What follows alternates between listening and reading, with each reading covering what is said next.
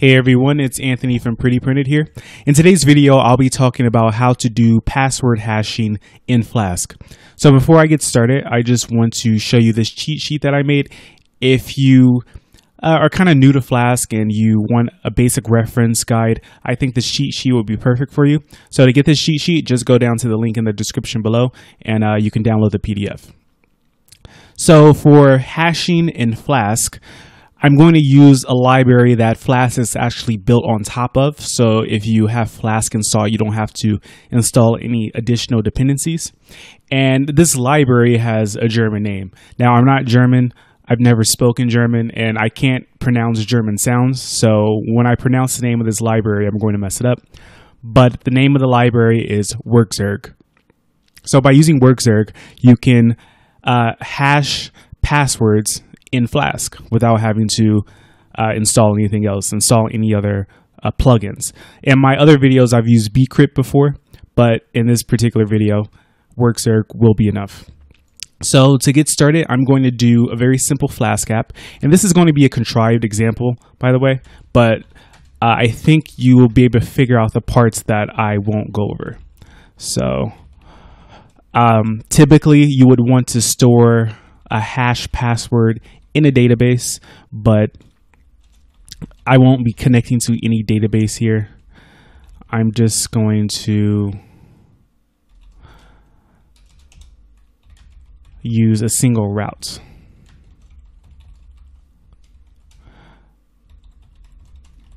So here's the basic app without any of the hashing stuff. So let me just start it to make sure that it's working. Python hashing. And I'll refresh. Okay, it says hi. That's exactly what I wanted.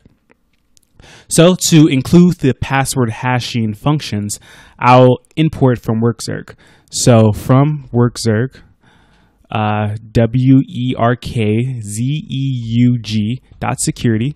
And like I said, this is already included in Flask since Flask is built on top of it. So you don't have to use pip to install anything.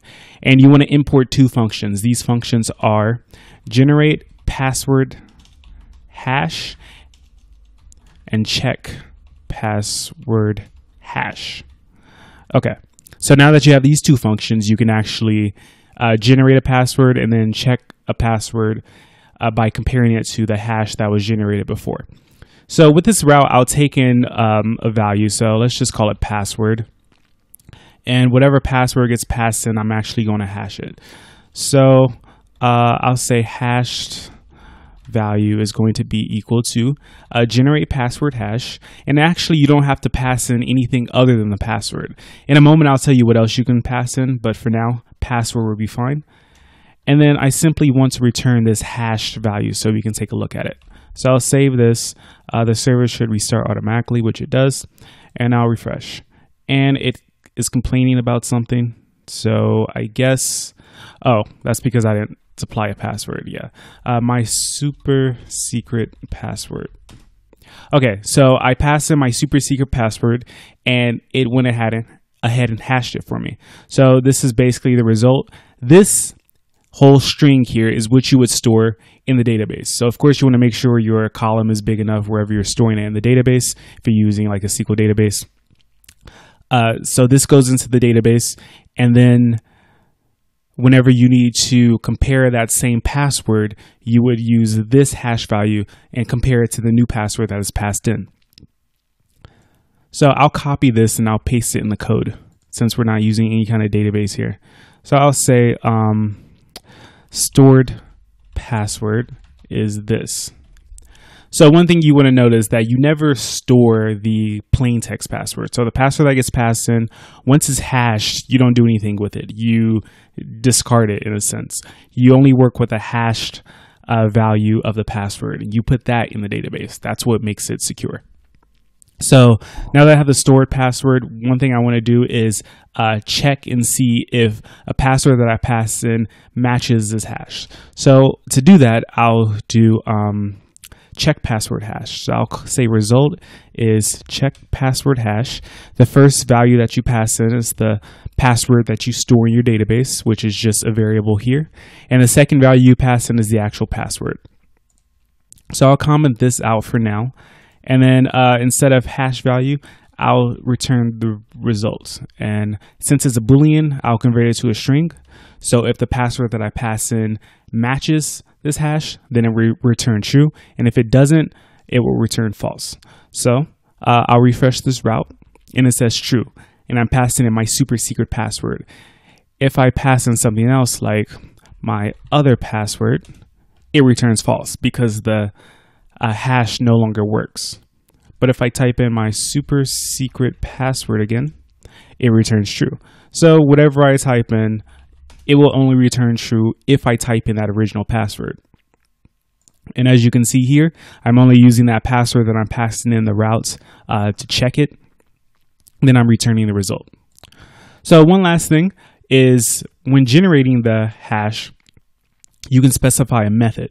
So I believe it defaults to, well, I don't have to check. It defaults to pbkdf2 SHA-1, and it does it 1,000 times. So if you want to change these values, the first two are in the method. Those are the ones that you're likely to change. So if I wanted to change this to say SHA-256, I can do that, and I'll return the hash value again. And we'll see how it changes. So I'll save that, and I'll just do this on password. Now you see how the beginning changed to SHA-256. So you can change this to anything, the method to anything that can be done in HashLib. So I'll put a link down to HashLib in the description below so you will know which hash algorithms you can use. But I don't want to get into which one you should use because it seems like every day it changes on what the recommendations are. So I'll leave it to you to figure out which ones. The default should be good enough for your purposes. I say that right now, but of course, maybe it isn't. So like I said, if you're really concerned about security, I highly recommend that you read up on HashLib and the different algorithms that are available to you. So that's it for this video. If you have any questions about using Werkzeug to hash passwords, just leave a comment down below. If you like this video, please give me a thumbs up. And if you haven't subscribed to my channel already, please subscribe. So thank you for watching this video, and I will talk to you next time.